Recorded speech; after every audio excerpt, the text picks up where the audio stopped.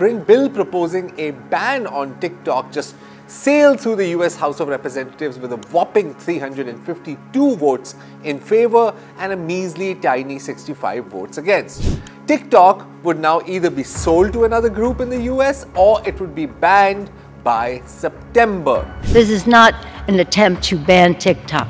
It's an attempt to make TikTok better. Apparently, if you don't vote for this bill, big bad China is going to eat America alive. China is going to get access to the data of about 170 million American TikTok users, which they will obviously, because it's China, use it to do terrible, terrible things. Social media was making the kids pro-Hamas and anti-Israel, and now they're all anti-Semites. That's Joe Biden for you. Willing to sacrifice his presidency, his party, his voters, maybe just his own country, maybe even his own country, just so he can keep Israel happy.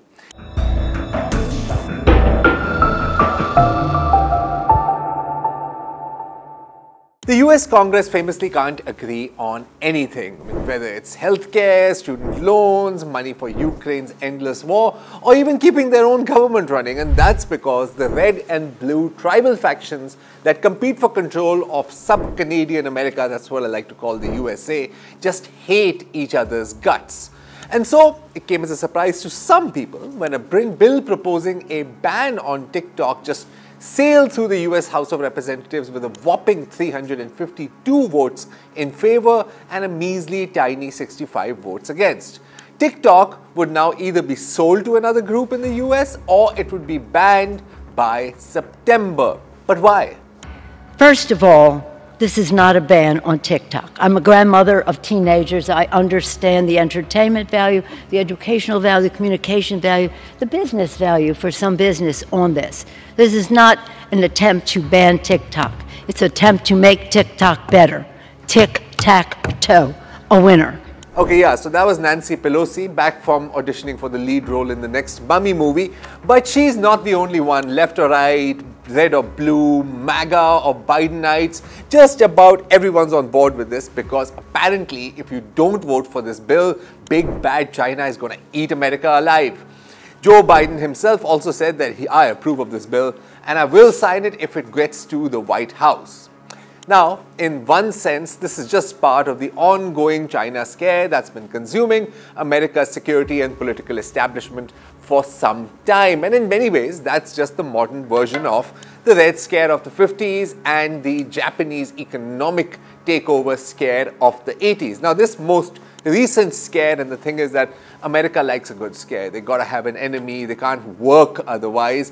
This recent scare, the most recent scare dates back at least to Obama's Asian pivot, and more recently, of course, we've seen the building up of anti-China alliances to try and contain Beijing, shenanigans in the South China Sea, Biden's pledge to defend Taiwan against China, and on the economic and tech front, making it illegal for China to buy high-tech chips, and also placing sanctions against Huawei, which were meant to stop the company's rise. Now, spoiler alert, they didn't work, and after a brief dip, Huawei is back on track, and China's making its own chips now. So, yeah. Now, as for TikTok, the main concerns congressmen and women have expressed are that, one, China is going to get access to the data of about 170 million American TikTok users, which they will obviously, because it's China, use it to do terrible, terrible things. And number two, that since TikTok is, according to the supporters of the bill, owned by the Communist Party of China, they can tweak the almighty algorithm and show users what they want users to see. Now, as for the first point, the fact is that the data of American users is, like everything in America, up for sale anyway and has been for a while. I mean, just take a look at this. So yeah, it's not about the data. As for who owns TikTok, well, it's not the CCP. TikTok is owned by ByteDance and 60% of ByteDance is owned by global investors, including US-based investors, and 20% by its Chinese co-founders and about 20% by its employees, which also include thousands of employees in the US. So what's the real reason? Well, you see, right after October 7th, as Israel launched its genocidal campaign against Gaza and the entire Palestinian people, pollsters in America noticed that young people in particular were turning away from Israel. They were marching in the streets, they were making a noise, and they just weren't swallowing Zionist propaganda whole like their parents and grandparents mostly had. And obviously, this has to be because of social media. Social media was making the kids pro-Hamas and anti-Israel, and now they're all anti-Semites because, of course, social media. No, seriously. I mean, just listen to what Jonathan Greenblatt, head of the pro-Israel Anti-Defamation League, had to say in a leaked audio. But I also want to point out that we have a major generational problem. All the polling I've seen, ADL's polling, ICC's polling, independent polling, suggests this is not a left-right gap, folks. The issue in the United States of support for Israel is not left and right. It is young and old. And the numbers of young people who think that Hamas's, massacre was justified is shockingly and terrifyingly high. And so we really have a TikTok problem, a Gen Z problem, that our community needs to put the same brains that gave us Taglit, the same brains that gave us all these other amazing innovations, need to put our energy toward this, like, fast. Because again, like, we've been chasing this left-right divide. It's the wrong game. The real game is the next generation, and the Hamas and their accomplices, the useful idiots in the West, are falling in line in ways that are terrifying. Last thing I'll just say, we saw a dramatic change in the language of the activists here in America on October the 8th. The language of groups that we've long tracked, who've long been problematic, like Students for Justice in Palestine and Jewish Voices for Peace, they flipped like this and went to like Iranian propaganda. The language I could show you from their toolkits, because our analysts are in their groups. We saw this again on October the 8th. It was that fast. Like, the language in their toolkits was all about the Zionist entity and lots of other language that we recognized from Iranian propaganda. We think there's something more to this that's below the waterline. It's the young generation we need to be focusing energy on. There's something happening with Iran and how it's now their propaganda and their language and their tactics seem to be bleeding into the American kind of activist space in ways that are very different than NIAC and very, very problematic. But of course, it's not just about TikTok, where we saw that pro-Palestinian content far outnumbered pro-Israeli content, because we saw the same on Facebook, on Twitter, and on Instagram. And maybe, just maybe, that was because the kids don't like genocide. The kids don't like seeing other kids being killed and starved and bombed and murdered in their thousands. And maybe the kids don't like seeing the brave soldiers of the Israeli army happily blowing up buildings, looting Palestinian homes, and for God's sakes, posing with the lingerie of Palestinian women that they have killed, displaced, and made homeless. And maybe it's because the kids actually have a heart. Maybe. But now it's got to be TikTok. So when we saw that when the bill came up, a major pro-Israeli Jewish lobby, the Jewish Federations of North America, put their weight behind it, saying the single most important issue to our Jewish communities today is the dramatic rise in anti-Semitism. This is what JFNA wrote in an official letter to Congress.